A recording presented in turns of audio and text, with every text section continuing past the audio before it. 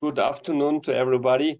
Welcome in this UROwebinar of European School of Urology. For today, we have selected for you a very hot topic in urology, which is artificial intelligence.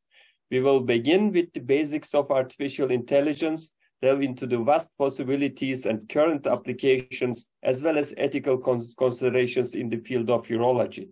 Welcome in this very interesting webinar. We have done very well-known experts here.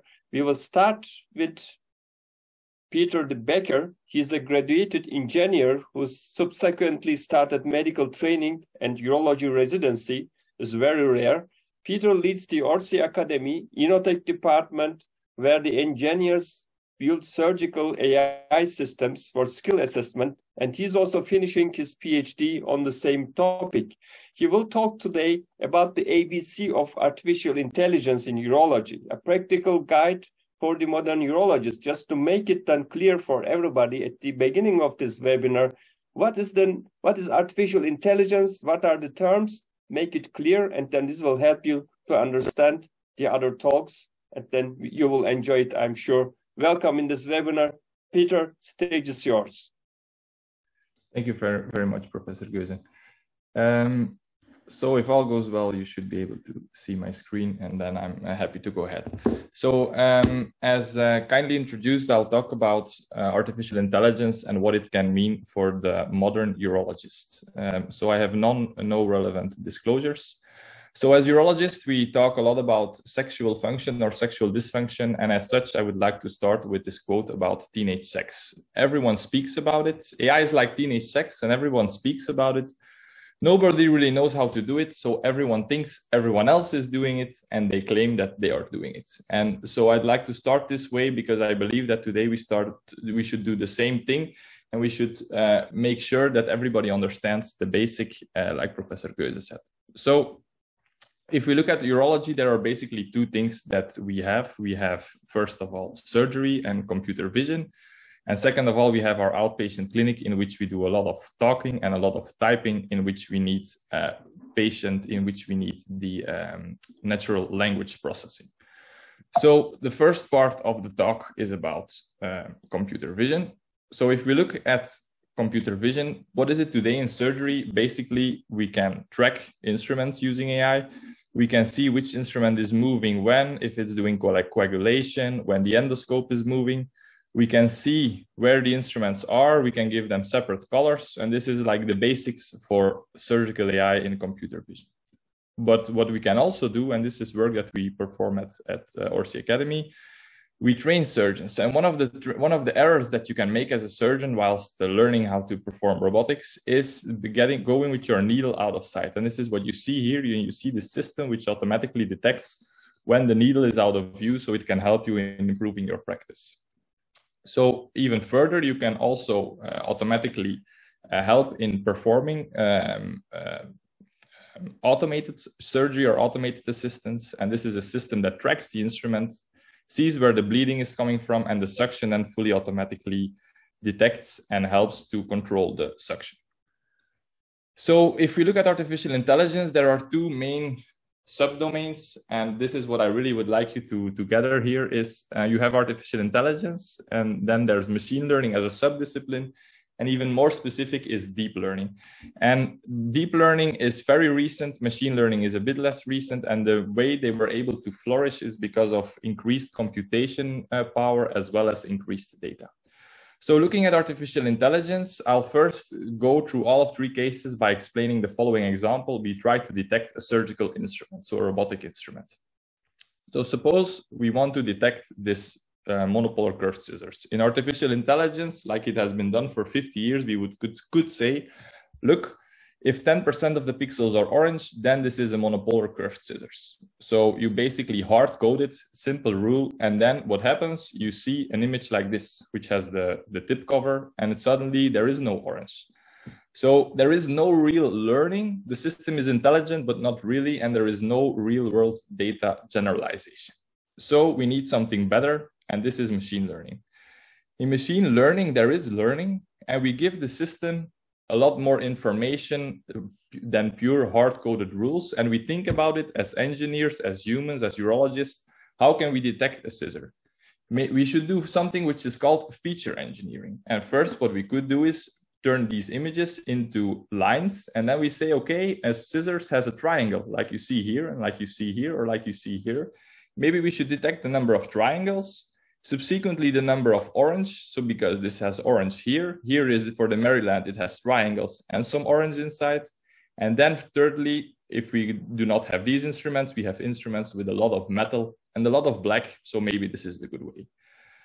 But what are these thresholds? Maybe there is a triangle here as well. So what are these? How should we define it? This is where the learning happens. So this is, you give this system thousands and thousands and thousands of images, and you let the system determine what is exactly the threshold to discern between which percentage of orange, which ratio of black metal, and the system is really becoming intelligent. So in deep learning, things go a bit further and the algorithm learns by itself. You do not do any feature engineering. You do not tell it how you want to learn it. But you need massive amounts of data, more than machine learning. You need data representative for your problem. And you, in this way, you do not impose rules. So maybe the system can learn things that the human did not even think of. And so how does this training work? Suppose we want to make this type of system.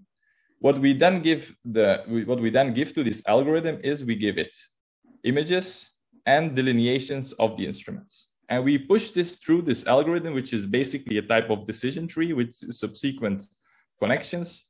And we make a first prediction, which is very bad. And then we say this prediction is bad. We send it back to the system and we adapt all of these weights here that make the prediction, and we try again. And we see that it improves. And we try again, we adapt the weights and we try again. And we go back, we again adapt the weights and we try again, and we end up where we should be, as you can see here. So this is the training. So how does the system look like once it's trained? Well, basically what you see in these systems, you did not say what it should be, how it should derive which instrument it is. But you see that in the basic layers, for instance, it learns to detect edges. In the subsequent layers, there are higher features, higher nuances, like the tips or like the type of hinge. And then further down, it becomes really complex, and you see that it starts to detect the type of grasper, the type of scissors, and it makes a prediction. So if you input this image, first, this type of neuron, it's called a neuron because it looks like a lot of connections between each other, is activated with these lines. The ridges you have here, this type of connection is present. And then after that, you also see here that this is very much activated because you have this type of forceps, and it's a Cadier, and it's not a progress with less frequency, less plausibility, fenestrated bipolar, and definitely not a scissor. Okay. So why are these things called neural networks? Because basically they work like our brain. First, in our eyes, we get the basic visual information. In our primary cortex of our brain, we get primitive shapes. And then in our secondary cortex, we get abstract thinking, and we decide on what we are actually seeing. So this is one thing, but does this only work on video? Of course not. It works on radiology, what the Professor Ahmed will talk about. For instance, in CT scans, you can automatically detect 3D models, which is another interesting topic. Or you could classify the kidney lesion as renal cell carcinoma or angiomyolipoma. For text, which Professor Cacciamani will talk about, you can do also a lot of interesting things. But I will now give the short technical introduction to text so that he can easily elaborate on this. So looking at text and going to our outpatient clinic, we see that natural language processing is basically a mixture of what I said before.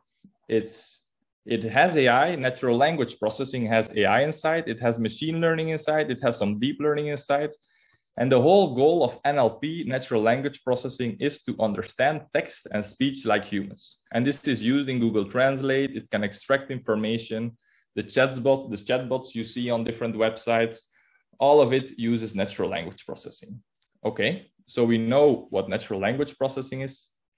How can it help us? Well, it can help us if you have to do a retrospective data collection and you need to go into all these patient discharge forms and you need to look for X-rays and blood tests and whatnot. It takes a lot of time.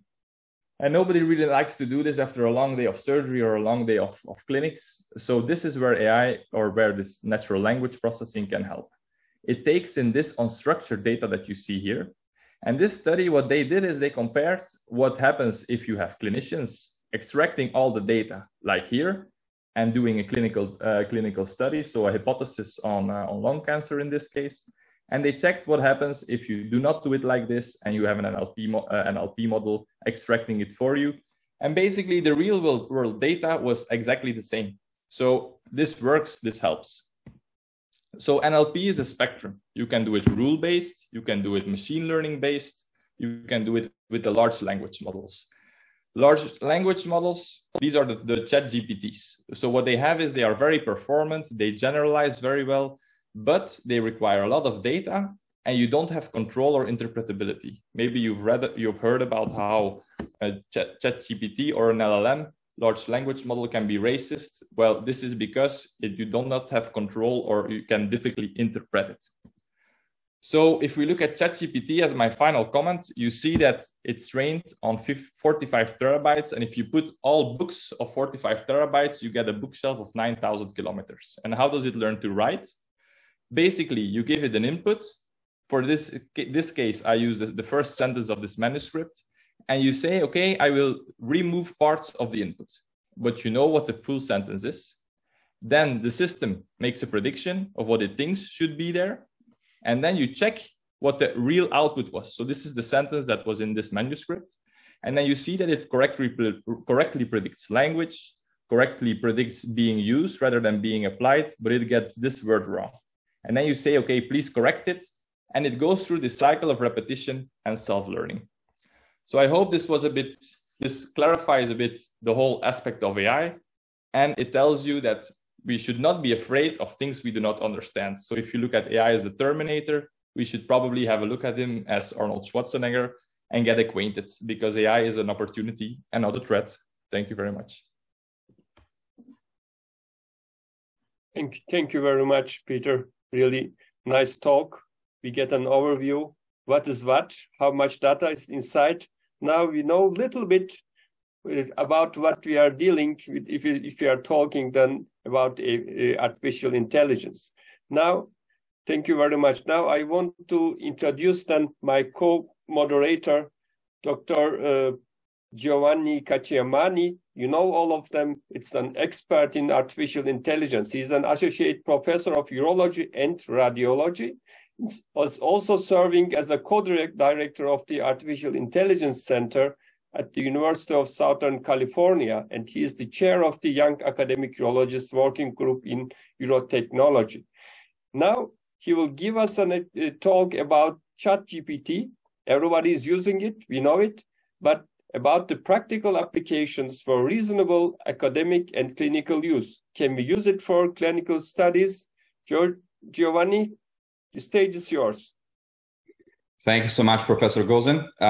Good morning, all. Here is a very sunny day here in California, and it is my pleasure to talk to you about the possibilities that we have on healthcare in the use of GPTs and large language models application as ChatGPT in healthcare in urology. Enough conflict of interest. So, as Peter was mentioning, AI is a discipline. And when we are going through the machine learning, we have to consider that machine learning is a subfield of the artificial intelligence. One of the things that we have to consider is that AI is the theory and dependent on computer systems that are able to perform tasks normally requiring the human language. On the other side, machine learning gives computers the ability to learn without explicit programming. So, just to give you an idea, there are two main ways that machine learning is using. One is a supervised learning, the other one is unsupervised. In the supervised learning, we have the input data and the model evaluate and analyze the data and give the prediction. And in case you have an error, then you have an iteration through the model in order to refine or fine-tune in the model. In the unsupervised learning, you have the input data, the data are going to feed in the model, and the model generates examples. So why we are talking about this? Because within the machine learning, we have a subset that of machine learning, which is deep learning.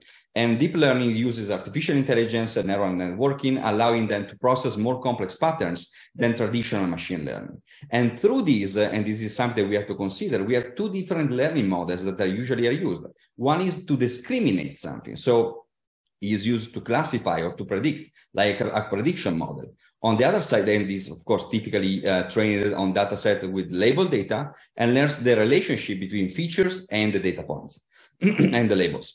In the generative deep learning, and this is something that we're going to talk about now, this is generate new data that are similar to the data that are trained on.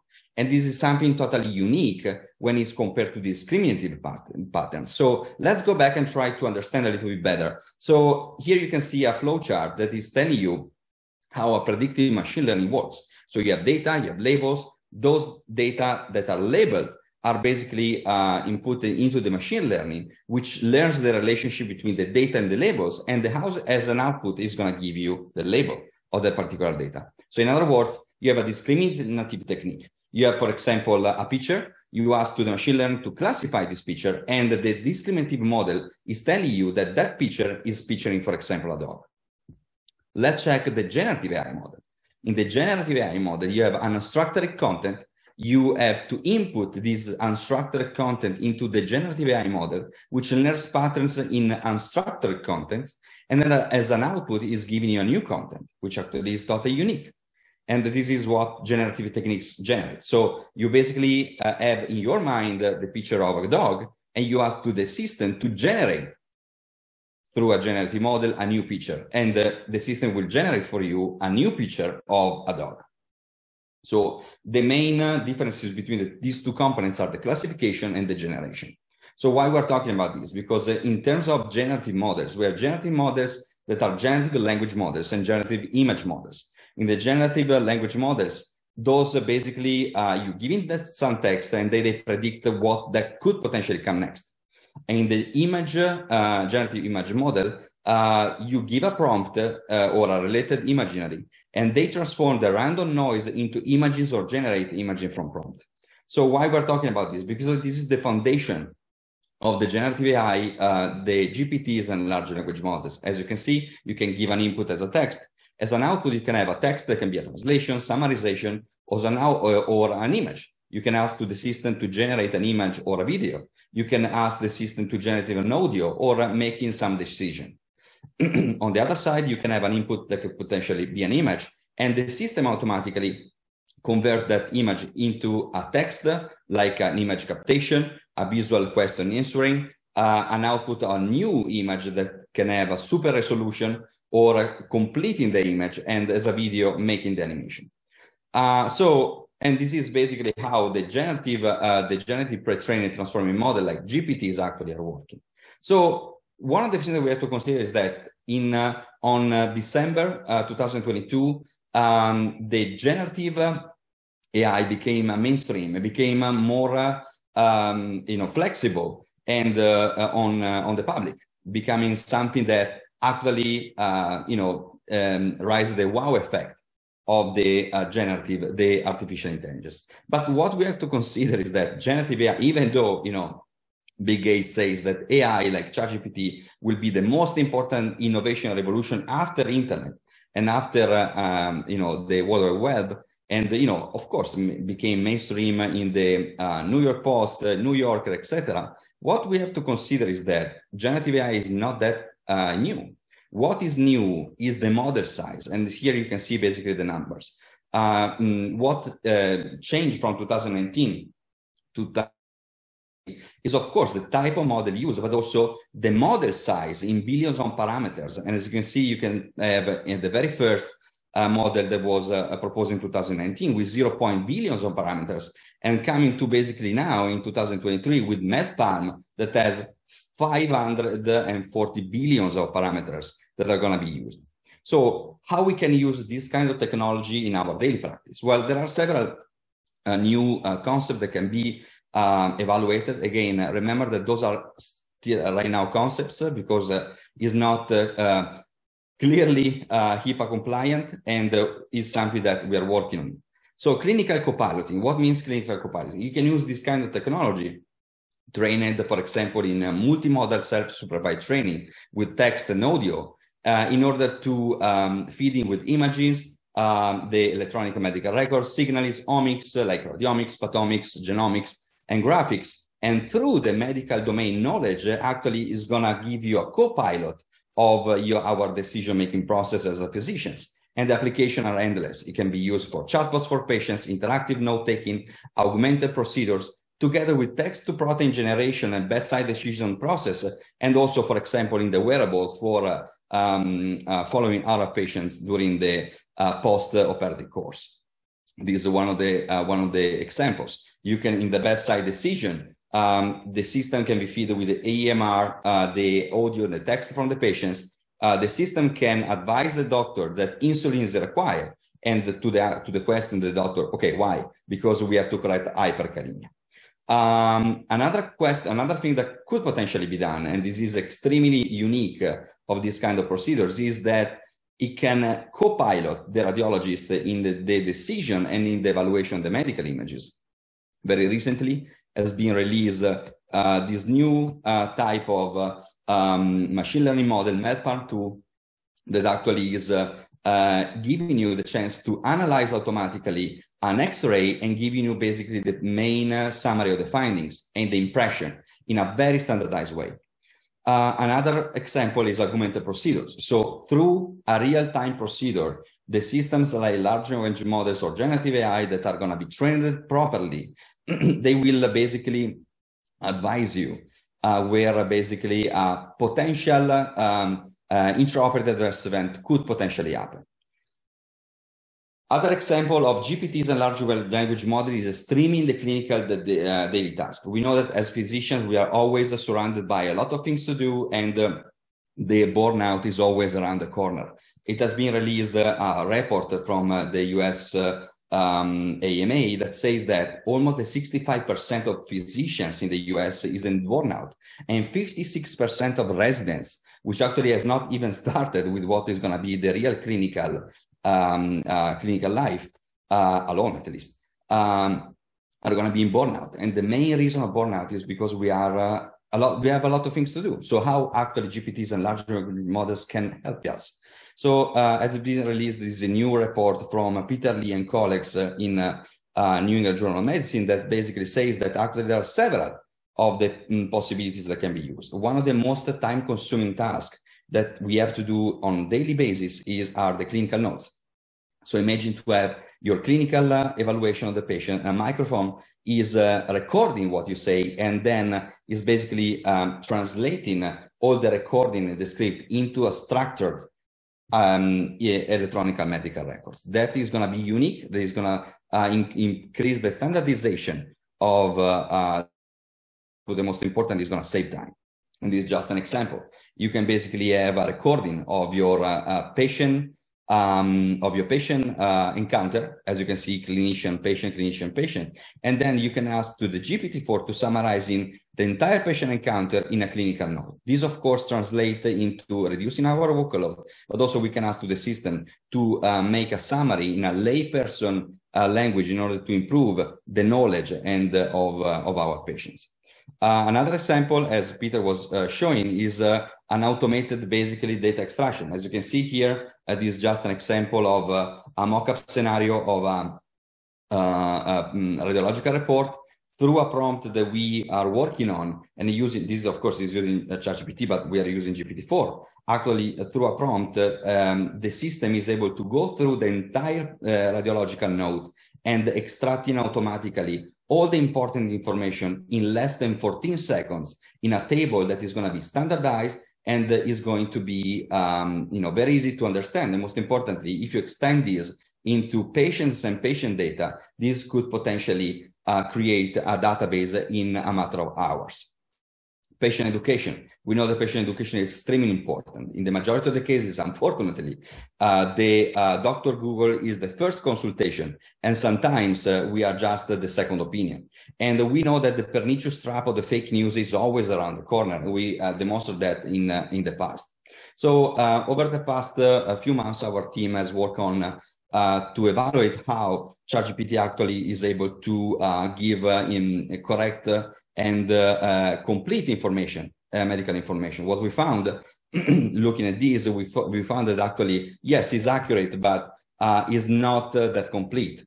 Sometimes for malignant treatment or emergency, actually the system is not telling you to go to the doctor, which actually could potentially increase the burden, the potential drawbacks to the patients.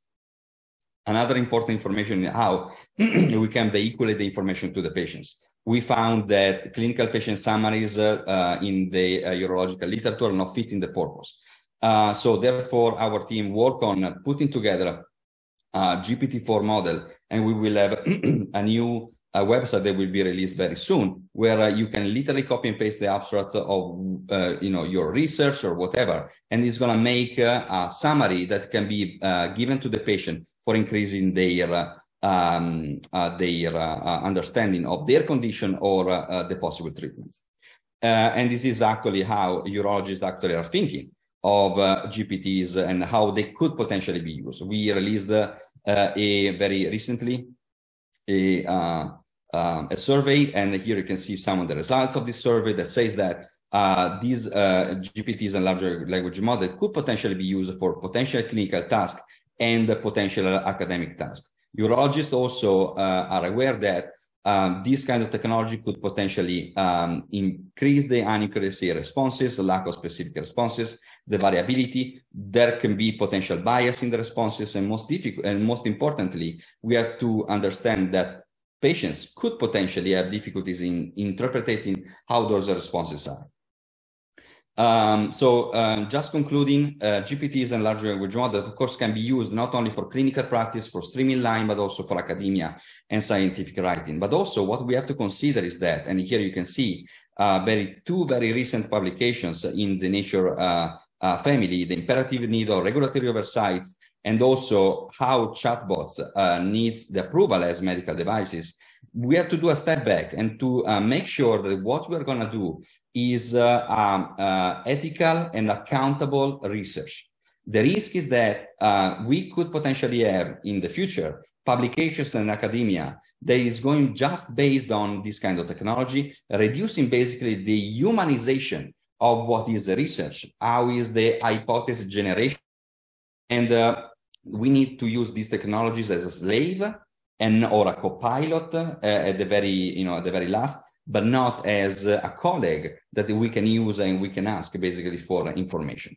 So to this end, we think that it's not just a matter of academic writing, but academia and scientific writing. So to this end, I'm going just a little bit faster. We need to understand that GPT actually cannot be used, for example, as one of the authors. And looking at the number of publications that is increasing just in the last month of 79 publications, there is an imperative need where science, ethics, and society are going to bring them all together in order to make the real change and making some new guidelines. So we know that COPE actually released a statement that says that basically ChatGPT or large language model should never be listed as one of the authors. But on top of this, our team is working on a new type of guidelines that will be released in a couple of months, and the name is Kangaroo. So again, the main reason is that we want to identify potential risk and benefit, ethical concerns, the form of disclosure, and how to report this kind of system technology. We know that several publishers, regulatory committees, journals, and academic associations actually are, releasing those kind of guidelines. But this, of course, is bringing a bubble tower effect where different parties are talking different languages, reducing basically the reproducibility in the entire scientific academia. So therefore, we are proposing this new type of guidelines that will be released in a couple of months from now. And the name is Kangaroo. So ChatGPT, generative artificial intelligence, and natural large language models, accountable reporting and use of guidelines. And all of you that are in this webinar will be more than welcome of being part of the future Delphi consensus. This will provide a list of don'ts, provide guidance on how to disclose it, provide a reporting checklist where where these could potentially be used as the intervention. And this is the flowchart that we're going to use. So as you can see, we perform different systematic reviews, bibliometric core team members etc. So the main, and just to conclude, the main reason is that we are going to propose those guidelines are basically to protect the academic field and the scientific writing output. We are going to measure the ethical accountability for future reproducibility of these studies, and this will be basically cross-discipline and cross-academia. I just want to thank you all, and if some of you want to join the team, we just released this community, UroGPT Hub. You can join us, you can shoot me an email, and we'll be more than happy to have you on board. Thank you so much for your attention.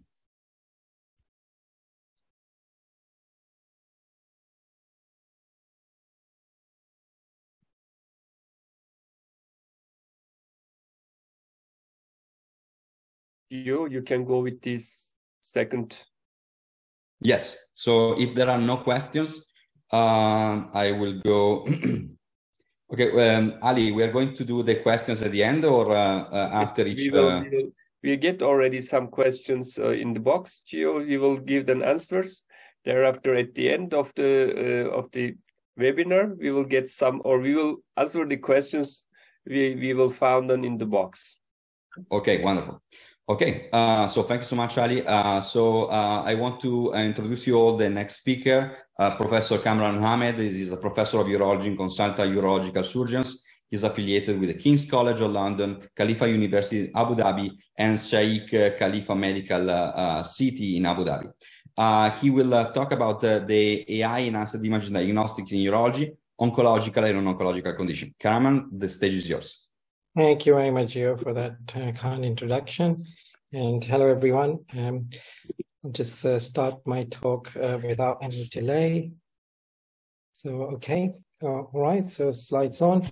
And okay, so welcome to this webinar. And my topic is around enhanced imaging in oncological and non-oncological conditions. And so I'll start straight away with the AI is there to extract information from physiological and pathological data to achieve clinical meaningful points. So that's what AI is so far, most of the understanding is about, and that's the aim for the utility of the AI. So my talk will focus on the science of AI-based imaging diagnosis that will be further expanded to prostate and renal cancers and urolithiasis. It's just about these topics for the sake of time.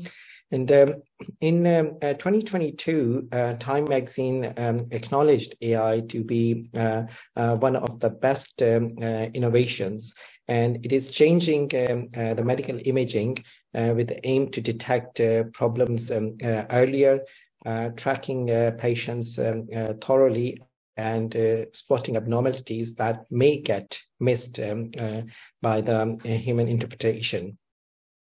So for FDA, FDA to approve an algorithm, it involves 80 to 90% of accuracy so that they can roll it out for clinical utility.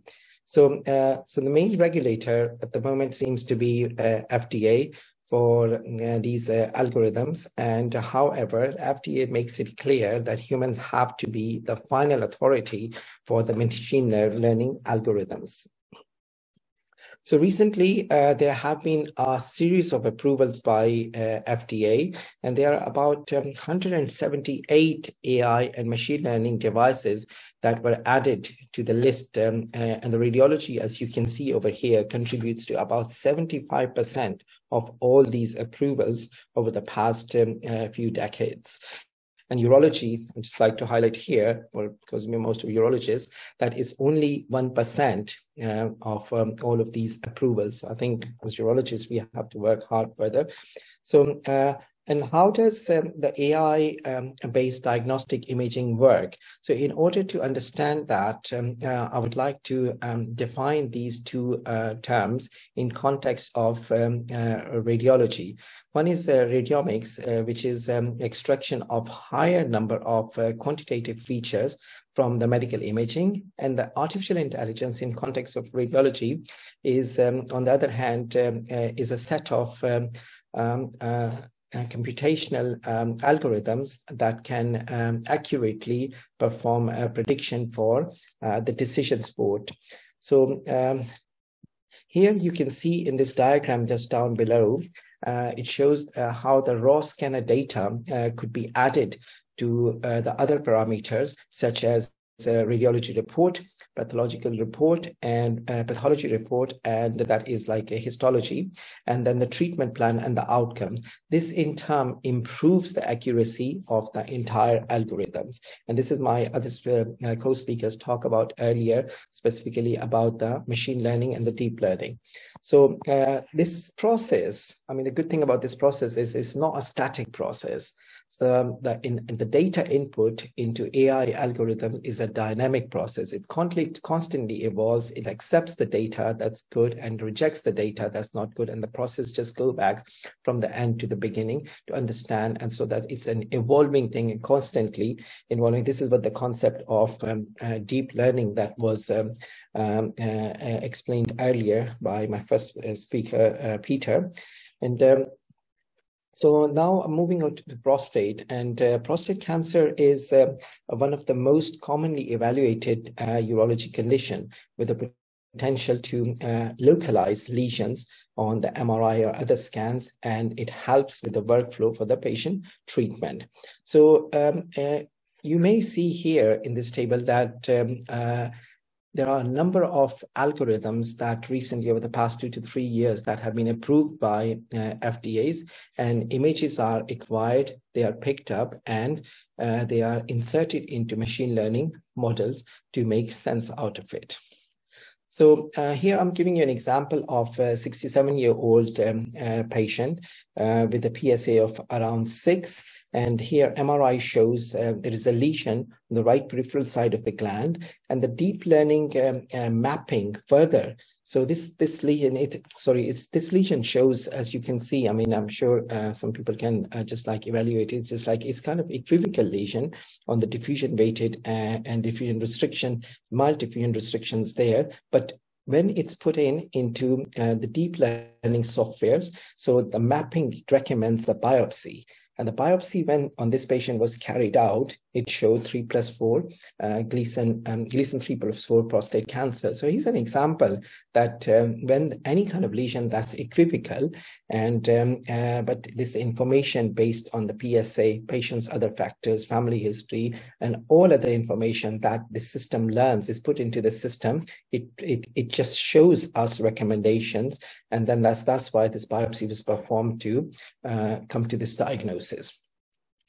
So another example here, further to that, the patient, so what here we can see that moving from MRI only practice to seek AI's help for the entire patient journey. So AI also here identifies pathologies and performs the risk evaluation. As you can see from different data entries, it is an automated system that takes the data, synthesizes data, and performs some predictions. So here's another example. Further to that, the management is also recommended by the AI learning software using the concept of deep learning, and predictions are made for success and the failure of the treatment. I'm showing you a video here of one of the FDA-approved algorithm, and you can see when information such as MRI images, when a PSA, patient's history, patient's family history, and other parameters are put into the system, the recommendations are made. The system evaluates on its own the pirate scoring. It identifies those images, put those images on a paper sheet or a data sheet, electronic sheet, and all this information, predictions, and the outcomes are discussed. Can be discussed in the MDT to make sense out of it. So you can see here the AI has been developed, the algorithms have developed in addition to the software they've been put in, and all these can be utilized for the entire patient journey, starting from the presentation to the treatment and treatment outcomes and the follow-up. So Next thing is I'm moving on to the renal cancer here. So renal cancer, again, AI-based softwares are there to help with the evaluation or distinguishing between the benign and the malignant conditions. And also it can distinguish across the different types of cancers that I'll explain in the next couple of slides. And also establishes, there's also got ability to establish the correlation between the genomics profile and kidney cancers and the pathological data, which is extremely important in case of the renal cancers. So here you can see previously in the prostate section, you can see that we discussed about the MRI. Here, the examples are the CT-based enhanced images and that have been put into data algorithm, and you can see the ability of the AI algorithms to determine the different types of tumors with a high grade of accuracy. And then when, again, a multimodality such as CT or MRI are used, that further enhances the accuracy of the diagnosis and also enhances the prediction of any kind of outcomes.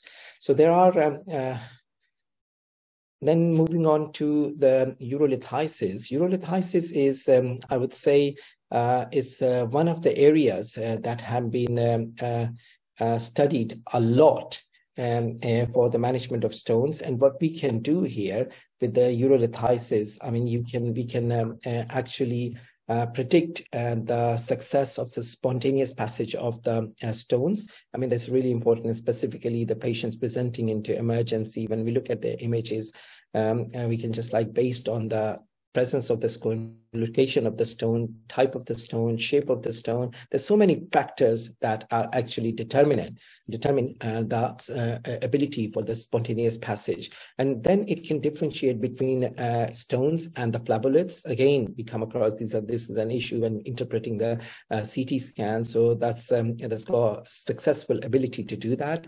And also we can identify the type of the stones in there and also the prediction of the clearance of the stones.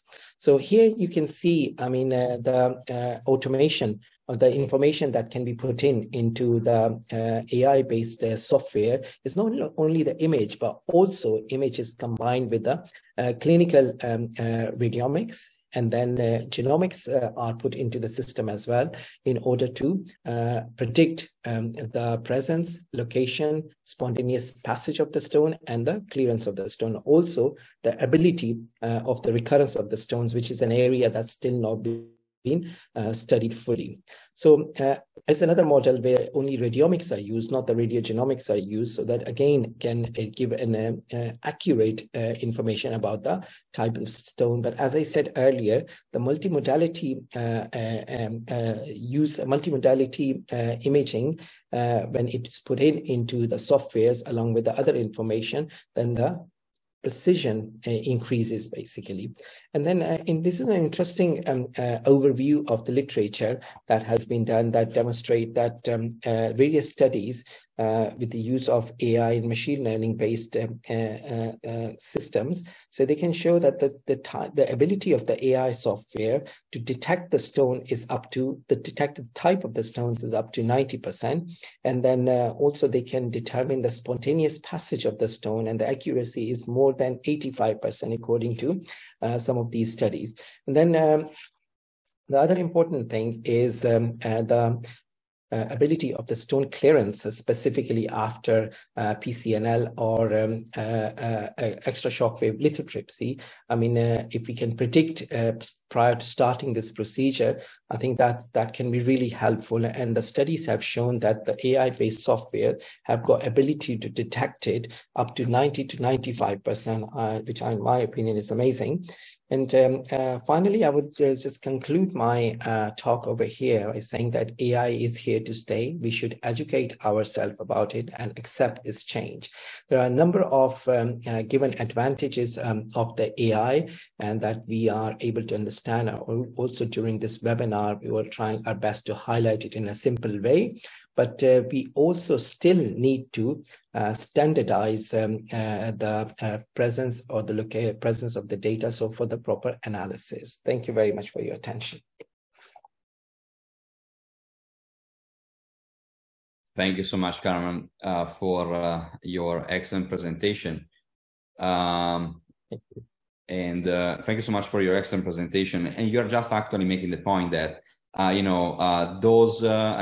will not, of course, replace the urologist, but of course, the urologist that in the future will know and will have knowledge about the use of AI actually could potentially replace those who actually are not even using it or not having any experience on that.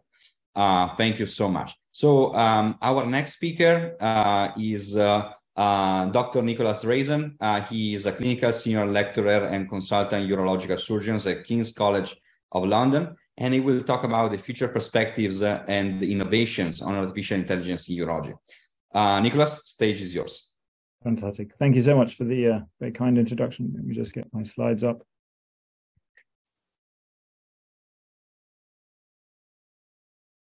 So, as we were saying, what I'd like to take a few moments to do is talk about a little bit about what we can expect in the future in terms of how AI is going to develop further and some of the challenges that we're going to face and some of the hurdles that we're going to have to overcome in order to fully explore the opportunities that AI has to offer. I don't have any conflicts of interest. So very briefly in this talk, I'm going to be speaking a little bit about AI in surgical training.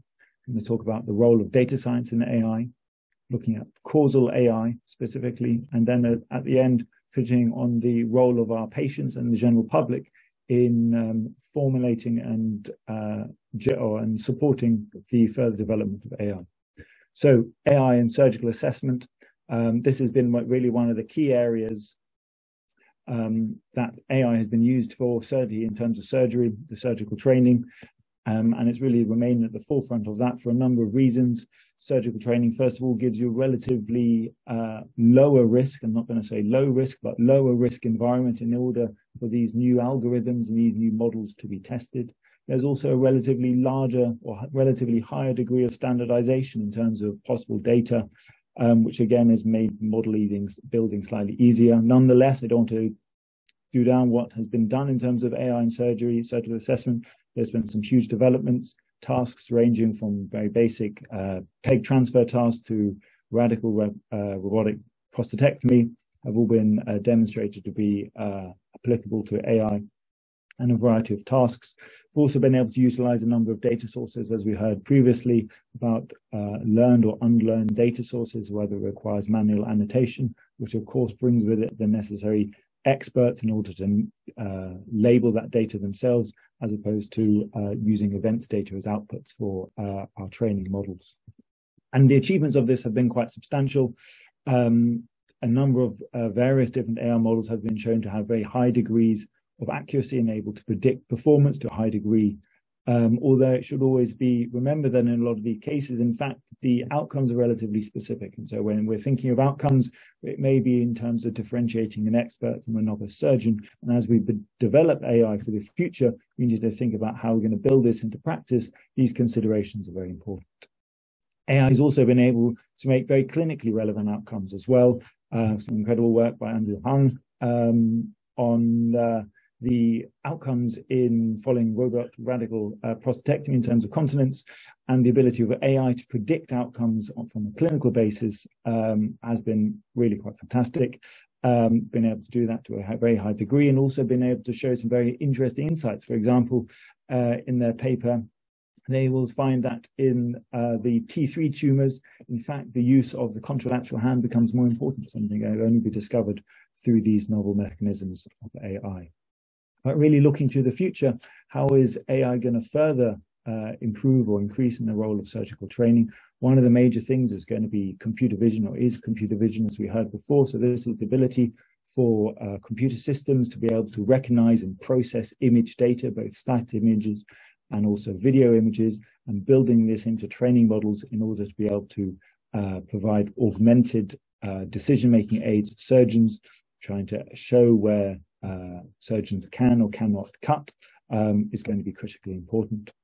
Improving training is going to be very important in terms of being able to prove feedback. One of the key outputs that's being generated from AI models currently is improving the output of feedback in order to be able to support training and help trainees and surgeons have an increasingly personalized approach to training something that AI is going to be able to do. And then finally, a very important aspect is going to be of performance assessment. Speaking before, at the moment, we have very high degrees of accuracy in certain situations and in certain settings for certain tasks. What's going to be extremely important in the future is going to make these outcomes more generalizable and also improve the granularity in terms of our assessment in order to make that really useful. So looking at that difference between the formative assessments, where it's just helping surgeons improve their skill, versus the summative assessments, where you're trying to make a decision about the performance, which of course is going to be very much more important. And of course, alongside this, validation is also going to be critical. Moving on to the next subject, data is an incredibly important topic. Data is king, and is going to be a driver not only in artificial intelligence, but in numerous other areas in healthcare. But focusing on artificial intelligence alone, I think the COVID-19 crisis, as awful as it was and the huge burden that it's placed on the world, one of the things that has shown is the ability of using and harnessing AI for our benefit, looking at the range of various applications that have come out, people tracking, disease tracking, new disease or new treatments as a result of AI. And really, this has only been possible building on the effective utilization of data. In this regard, in this comparison, surgery is somewhat lagging behind, and really up to date, up to now, we've been focusing on the low-lying fruits in terms of our data usage. We've been focused on data that is generally quite digitized, generally quite structured and repeatable. For example, image data, the fantastic talk that Professor Ahmed has just given us on the AI in imaging. One of the reasons why AI has been used so much in imaging is that it has a very usable data set. But what we need to move on now as surgeons is moving on to other areas where that data is not so readily available. And one of the challenges for us is going to be creating and developing those data sets. So what we really need to look at is how we can digitize our environment. Although electronic patient records are becoming increasingly ubiquitous in our hospitals, nonetheless, a large amount of our work still focuses around non-digital data. We may be writing things down, paper operating notes, but also other sources of information. If you think around the hospital, a normal consultation, you'll speak to the patient, you'll be looking at some images on a CT scan, you'll know a little bit about the patient's history, you may vaguely remember a webinar from a couple of weeks ago about a disease, putting all of this together. What AI needs to try to do is recreate that process. And the way it's going to be able to do that is being able to take as much data as possible. And the only way we're going to be able to achieve this is through larger digitalization. We need to be able to look at our data systems. Again, currently, the data systems are generally in silos. We have different areas of knowledge that we use. We need to make sure that these work much closely together. And also, of course, the other important aspect is going to be the regulation. So both in terms of using patients' data, anonymized data, how the regulatory bodies work in relation with healthcare authorities, with healthcare researchers, and also with industry to ensure that whilst we keep data safe, it's also available and accessible to researchers and clinicians. In terms of the future of data science, as I was saying, what we need to do is we need to try to broaden our abilities to collect data. So we're looking at how we can collect data from ever more complex environments. And the most complex environment in the hospital is the operating theatre. If you consider the different data sources that are available from the anesthetic machines, from the radiological data, from the patient data themselves, the surgeon being able to absorb and process more of this data is going to be incredibly important. Data tends to be multimodal and high dimensional. And by what we mean by high dimensional data is when the number of variables of a data set approaches or equals the number of observations. And again, this is highly common in surgery, where we have incredibly complex environments. Being able to harvest that data effectively is going to be extremely important. Another very important aspect of this is device interoperability. So this is the ability of different devices to be able to communicate together, share data together, and use that data effectively. And again, being able to build data science in the future, being able to use healthcare data effectively, we need to build and develop devices that are able to communicate together. We also need to look at our novel data sources. For example, in the operating room, can we capture the interactions between surgeons and the patients, the interactions between the surgeons and other colleagues, as well as all the other data that is going on from the anesthetic machines, from the preoperative data, from the radiological data, capturing all of this together, being able to use that to effectively model, and also looking at better use of raw image data, so without the need to label through that. And finally, of course, the degrees of bias and error are incredibly important. One of the key ways of trying to reduce bias and reduce error is going to be in trying to improve our data sets. We also need to be very cognizant of the dangers of having errors in our data sets, trying to avoid that as much as possible. The next topic that I'd like to speak about is that of causal AI.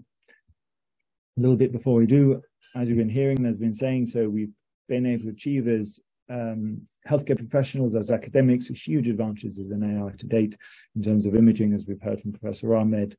AI now is able to predict risk factors, disease progression, treatment responses. So we've done some incredible things. It's also almost superhuman, the abilities that AI is able to have.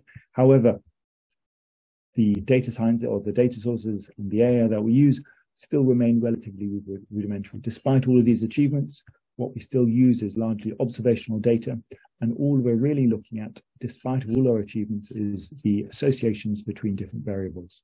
So we cannot distinguish between cause and correlation, so we're not sure if X causes Y, or if they're simply both correlated together. And so the major next step in terms of the further development of AI is the development of this process of causal AI. And this is essentially assigning causal explanations to data. So not only will we say both X and Y occur after this date, we'll be able to say that, as I say, X causes Y.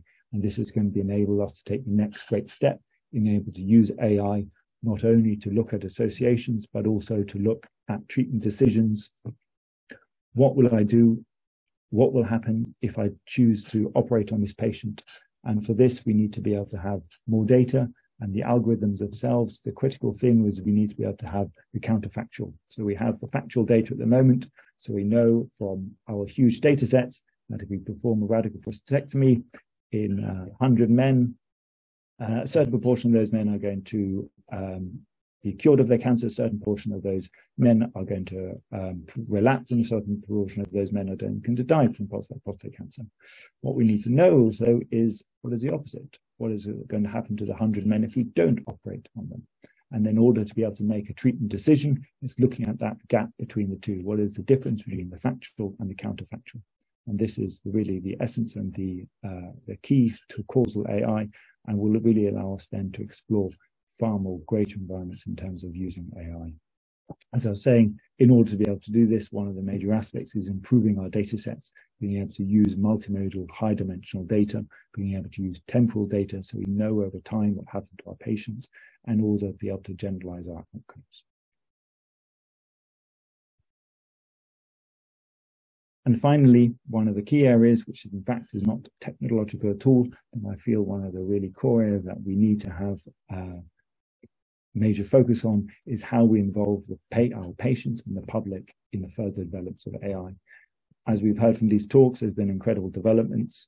AI appears to be racing ahead. Technology progresses ever further. What we need to make sure is that we take our patients with us. We need to be sure that patients understand what it means for AI, what it means for autonomous systems to be involved in their care. What even does it mean to have a robotic surgeon? We also need to look at data itself. So how is data collected? How is data shared? How is data stored? Who has ownership of that data? How do we then also work with our academic and industry partners in sharing data effectively? We know that the great benefit of data, we know from the great companies, Meta, Google, the incredible importance of data. So we need to be very aware that data is an incredibly important asset. Of course, it's also going to be incredibly important in developing in the future, as we've heard in the previous few slides about the importance of data science, but how we manage that data is going to be incredibly important. And also the role of bias in data sets, particularly in terms of patients. If we're ever more reliant on AI models, we need to be very clear about the risks of bias and trying to minimize as much as possible and educate our patients. So we need to be sure that we have good strategies for educating and informing our patients.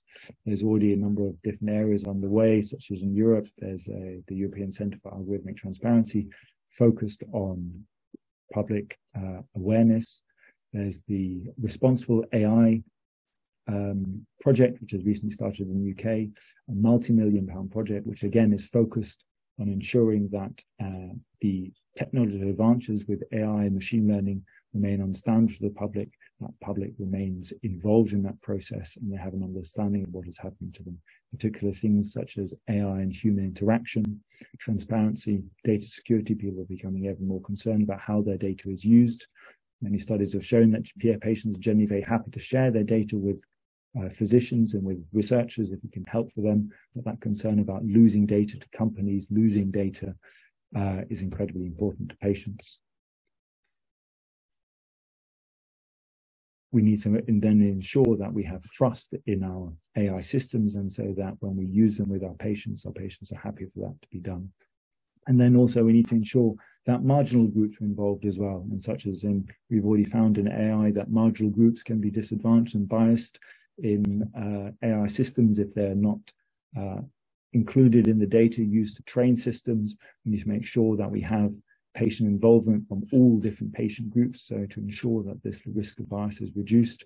We also need to make sure that we engage and collaborate, and particularly this is going to be a problem in low and middle income countries where there's resources for the major projects that may not be there. So in conclusion, as we've heard for the project or the various talks over this evening, I think there's always been huge developments and incredible progress in AI in surgery. There's also great potential for this in the future, but we need to make sure that we harness that effectively. We have the correct systems in place.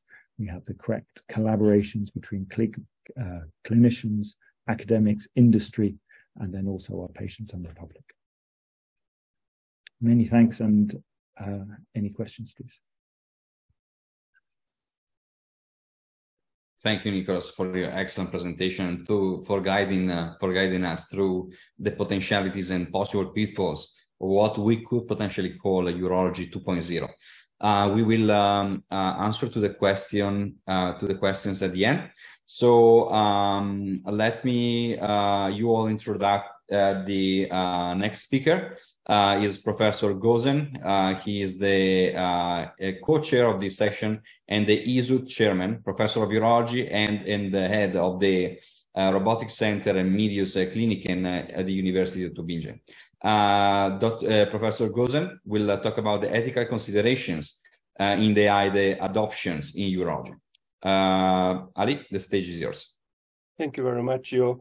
Maybe after all these exciting talks, then my talk will be a little bit boring, but you have to keep in mind, this is maybe the most important part when we are going to deal with the artificial intelligence. It's that then ethical reasons will rise. And then if you will not be able to control it, if this will be done, no more ethical, no more controlled, no more guidelines followed, then we will come in a very difficult situation, and this will be not really no more controllable. So we have to take care what these are the ethics in the artificial intelligence, and then the adoption in the urology. I have no conflict of interest. And what is the ethics? We are using the words a lot of times. It's nice to speak out, but at the end, ethics is a branch of philosophy. This is involving the concept of right or wrong behavior. So we have to take care that it will be a right behavior. And the ethics and artificial intelligence in urology, this is covering the ethical considerations and implications of the integrating artificial intelligence into the field of the urology. What are there? Just before, I want to introduce you my favorite writer. As I was a child, I was reading the books with a great interest, and I'm very happy that we can remember him nowadays one more time. He considered first time the ethics in 1950s in his book I, Robot, Isaac Asimov. I have written the Foundation, Stardust. It was for me as I was in school. Is at times I left this world and then go in another world. I think now we are living in this world. At the end, he proposed 3 laws of robotics to govern artificial intelligence systems. Very simple. The 3 laws of the handbook of robotics. The first law is a robot may not injure a human being or through the inaction allow a human being to come to harm. It's very nice. We have seen this in every science fiction film. Yeah, almost. it's there now. Yeah. Yeah. This is like a dream. It's good that we can start with the Isaac Asimov, Cameron. It's just the laws of the robotics. The ethic of the robotics. It means actually nowadays you can adapt it directly for the artificial intelligence. First law, I already introduced it. This is a robot may not injure a human being. Second law, a robot must obey. It means that if you are using the artificial intelligence, the system or machine learning, what we have given to the system according to the algorithm, it has to work for the human being. And the third law, a robot must protect its own existence. This is, I found it very nice, but the second sentence is covering then the next part, as long as such protection does not conflict with the first or second law. Maybe this is the critical sentence what Isaac Asimov has made in 1950s, but nowadays the things are a little bit different. We are better organized, but artificial intelligence to control this field is getting more and more difficult. But we are not working on it, and as you can see,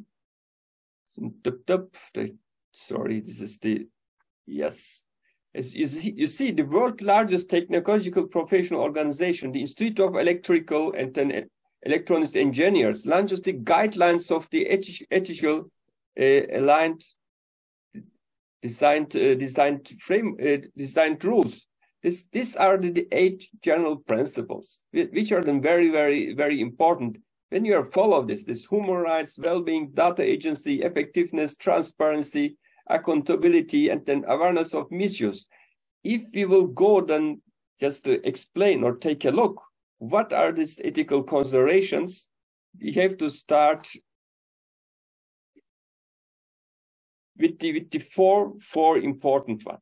Just before, it was a review which is reviewing then the article reviewing the ethics of guidelines. They have found then in this paper 11 principles. As you can see here, when you are applying or working or developing the artificial intelligence systems, these 11 parts are very, very important parts. You have to follow it. At least you have to take care that this will be then followed by the developers when you are using it or the system. If the system is not following this, the system can bring you in a very, very wrong way or in a difficult situation. Let's think a system is artificial intelligence system is then telling you that what is the next therapy option for you. Then the system is actually, let's say, not trustable system, is not fair system, then bringing you every time to a path where you have to take for chemotherapy, let's say. This kind of systems can be also very dangerous for our patients if they don't know, and then they are just going and asking these systems for their therapy options. Let's start with the transparency. It means then being open and honest.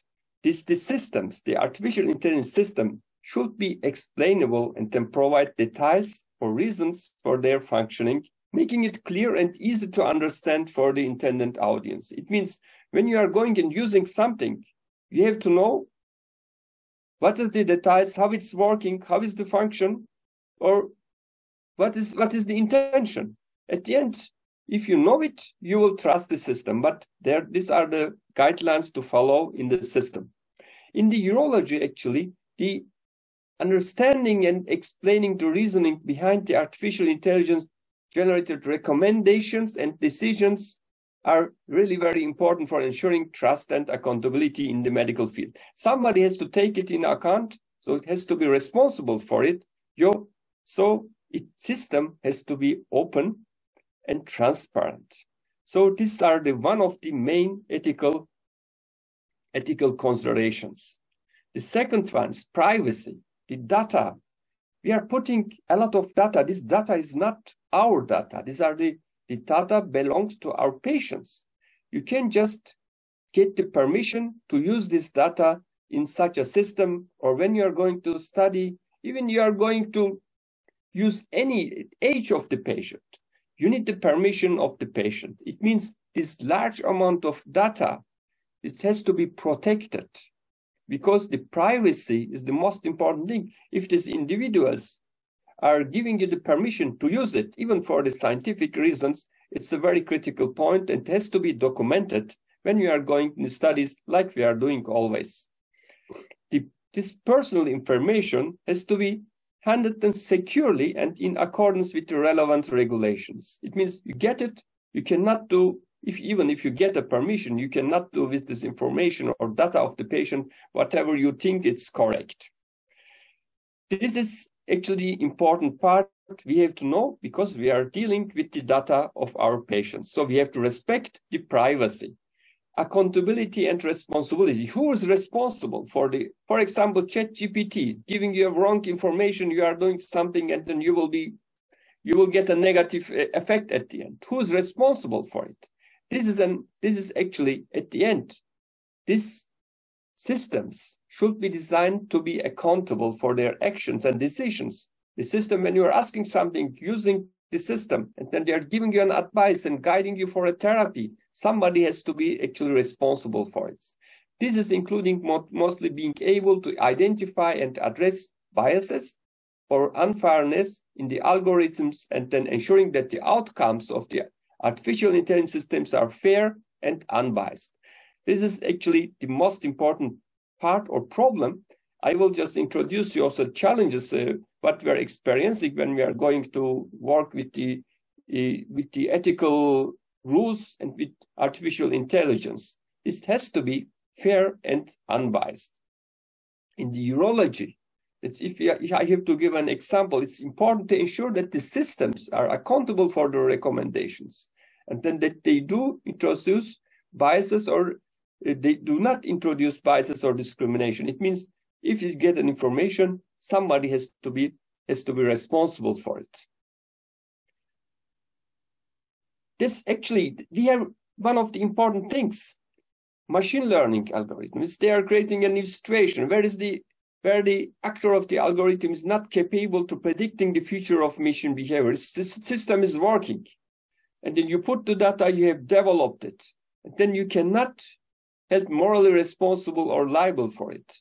It means you have developed it, the system is not working anymore like you have developed. It's possible, we have seen it, but currently it's really no legal solution for this gap. We have some data protection guidelines, but applying these guidelines and controlling, it's a big problem when we are working with the artificial intelligence systems or programs. Bias and fairness. There are actually two significant principles of the artificial intelligence ethics.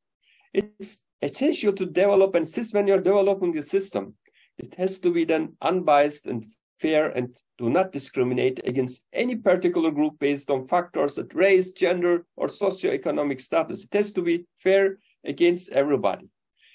This has to be done, ensured with every artificial intelligence system, or when you are developing an algorithm and putting the data in machine learning systems.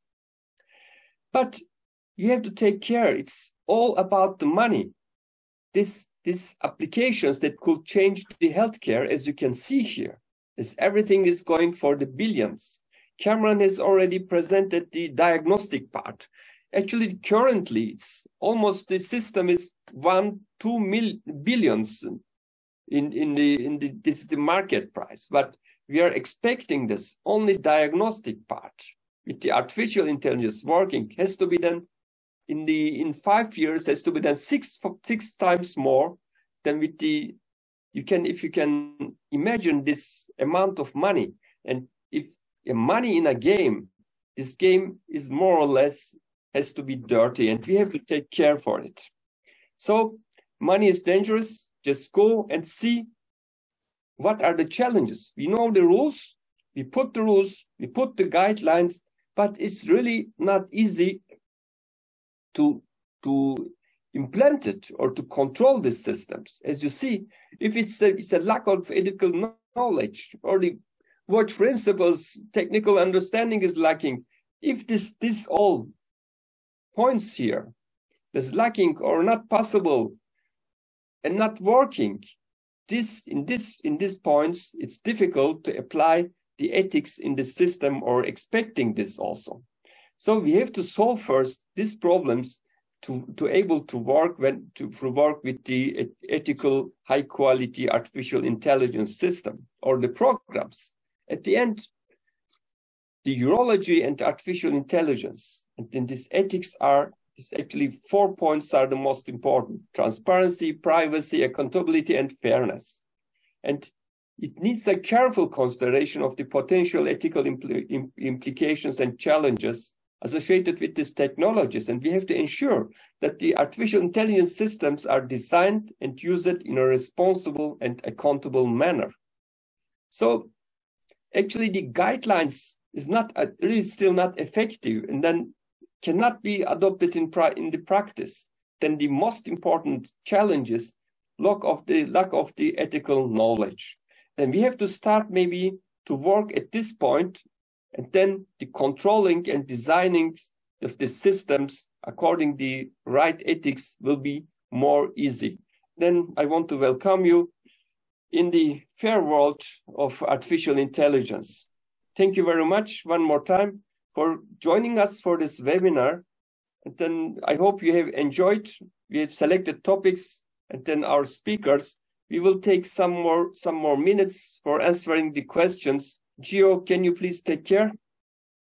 Yes. So, Dr. Gozen, thank you so much for Ali. Thank you so much for your excellent presentation on the ethical use of AI. I just want to mention that our team has just published a publication that is summarizing actually what Ali just put together in one piece that will be published in Nature Urology Review and will be released by this week. So actually we have already answered to all the questions, Ali. So in the chat box, have you seen? Yes, we saw the checkbox and everything was answered. And the majority actually of the questions were on how we can use AI. And basically if AI actually is only like an pure academic exercise, or that could potentially be used in our daily practice. Just summarizing what our excellent speaker says and also the answers that they put together, I would just say that as long as the development is going to be done together and in joint venture between engineers, patient advocacy representatives, together with AI developers and the urologist, of course, they will bring AI to the next level and having AI in our daily practice. There are already some few features, as Karen was showing, regarding the imaging, which actually is one of the most active arena together with the pathology, and where, for example, some scanners now are able to integrate the artificial intelligence for the detection and for the counting of the cells, for example, reducing, of course, the human error. And again, all the ethical aspects on that, of course, require regulations. And even though, of course, as you were saying, industries are always around the corner, we need to make sure that everything is going to be done kosher and in an accountable way. Yeah, thank you very much. One more question was there. I would like to highlight here. Is about the collaboration between the biomedical engineers and clinicians. I think Nick's answered it very well. So, but I think this collaboration is crucial here, specifically to take it further. Because biomedical engineers, without them, I don't think we'll be able to do much around within specifically the medical sciences field when the innovations are there. So So I think without them, it'll be really, really difficult. I think there should be more and more collaboration. And I think we should think about hiring or including them within our team if we are working on specifically on any of the AI projects. I think Nick's answered very well here. Yeah, I agree with you. Unless you are like Peter, since Peter is an engineer and a urologist. So in that way, actually, it's the best way. You have both. Yeah, you can have both, actually. Yeah. So congratulations to Alexander Motri for making a real deal there. You're too kind to you. All right. And I think we have still some time, 10 minutes time. Sophie, have you time? It's actually... We have still time. It's some more questions for the Peter, for example. We have talked about the huge data. Then how much data do we need them for training such computer vision algorithms? How much data? We are talking too much. How much? Yes, it's a very relevant question. I was thinking the same thing while Nicholas was speaking on data sets. So we always have a problem in surgery if we want to do surgical assistance. All data sets are too small, and one of the largest data sets is only 80 procedures. And engineers tend to make it happen and tend to make it work with 80 procedures of gallbladders. But the first thing I want to highlight is that as urologists, if you really want to do things with automated assistance in radiology, in surgery, whatever, we should start by recording and accessing the data. In our case, we recently published an addition to augmented reality with instrument detection, and we needed 15,000 images of partial nephrectomies in which every instrument was annotated. So this takes a lot of time, but it's not urologists only who should do it. And in the questions there in the chat, I also posted the link if people want to start by doing this type of research, how they might do it and how we at least did it, because it's not only the experts or the urologists, but this can also be done by laymen. Not only doctors or urologists know what they see in an image. If laymen are very well instructed, they can learn to annotate or to see things. Peter, human can learn, machine can learn. Why human cannot learn? So I just want also to echo what Peter just said regarding the type of data. And one of the key aspects that we have to consider, not only in the development, but also in the training of the model, is that when not only in the training, but also in the validation of the model, when you are validating a model, it's always better to use the same, big data and the database that you are available. For example, very recently, the EAU together with Amazon, they put together this radiomic, the PKI challenge for the evaluation of different machine learnings using the same dataset technology. That is the way to go. If you want to compare different machine learning methodologies, actually you should use the same dataset in order basically for have a ground truth that you can actually use for making the comparison. Regarding also the question that you make, which actually is you could potentially find the grail, the sacred grail, the sun grail of AI on how much data we need. Well, actually, this not only depends on the how much sophisticated is the machine learning, but also the type of AI algorithm that you're using. For example, very recently here in California, our team has developed the green learning methodology.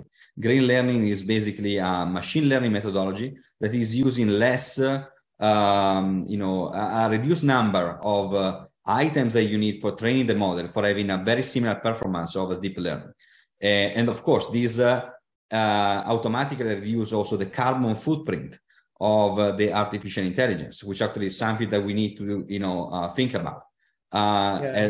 As long as all these information, these data are I think that was I think that I was like frozen, but as long as all these data are this kind of increasing over time, we can expect that the type of energy and the amount of energy that will be used to train and running those systems will be always more. So we need also to consider that as well.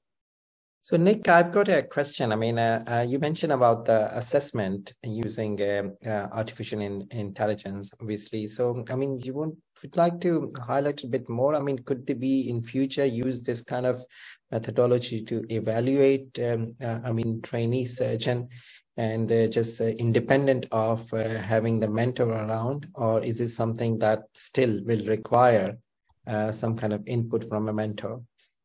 Thank you. I think that's a really interesting question because it covers quite a lot of the topics that we've been talking about. So first of all, simply having good enough systems to be able to do that. And as I was saying in my talk, that we've got a lot of systems looking at performance in AI, but the actual performance measures that they're doing, they tend to be quite regulated environments. So the amount of randomness and noise in terms of the data is limited.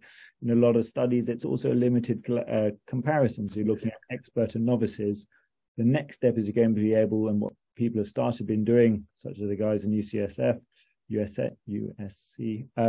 is looking at granularity. So being able to give a bit more detail about performance, and not just are you an expert or a novice, but more specifically about performance.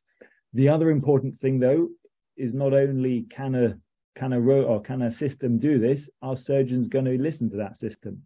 And I spoke a little bit about getting patients and public involved and coming with us. Part of that will be us ourselves as well. Would we be happy to be assessed by a surgeon or by a robot, especially if that robot says we're not very good? Will we take that, or is this something that we need to consider further? So there's a couple of hurdles. There's something certainly we can work towards, but we're definitely not there yet. Excellent. Maybe if I can add to that from the point of view from Orsi, where we train minimal invasive surgeons. Apart from getting granularity, I think this is a very important point, and I think the group in California is really pushing the field there. What we believe is crucial when you want to train people is the errors. Actually, a good surgeon does not necessarily, he knows what he should do in a good way, but more importantly, he knows what he or she should not do. And you want to prevent the errors. And this is why we focus very strongly on proficiency-based progression as a training methodology. And we look at what our errors define good surgeons from less good surgeons, because at present a lot of the methodologies or the studies show that they can classify, for instance, experts from novices. But why? What is the clinical usefulness of determining that somebody is novice or expert if you don't know why? So I think this is the whole thing, like going into gesture analysis, going one step further into the error analysis, and I think this is probably for surgical education the next big leap. Yeah, I think for evaluation for these kind of things, I mean, just talking from medical education background. So I'm thinking from the main thing about assessment is to provide a constructive feedback. Assessment should not be intimidating. So that's why it's always a part of the training. So I mean, in surgical specialty, especially with the use of artificial intelligence, I think the only aim should be to establish who is a safe surgeon, who should be allowed to do an independent practice, and that's it. There should not be categories of best, intermediate, or something like that. You see what I mean? I think that's what the goal should be, about the safety, about the patient safety, and about someone who is able to perform independently. Yeah.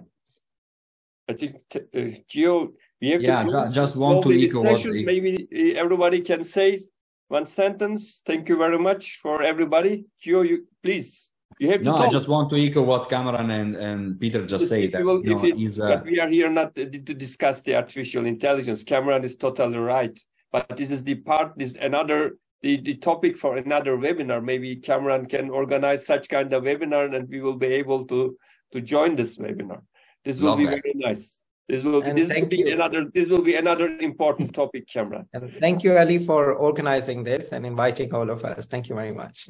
You're very welcome. I want to thank to everybody. These are the best guys here interested in producing in their fields. Thank you very much for joining our webinar. Gio, Nick, Peter, Cameron, taking your time. Then I hope the attendees have also enjoyed this webinar. then this will be anyway. This has been recorded, and will be done.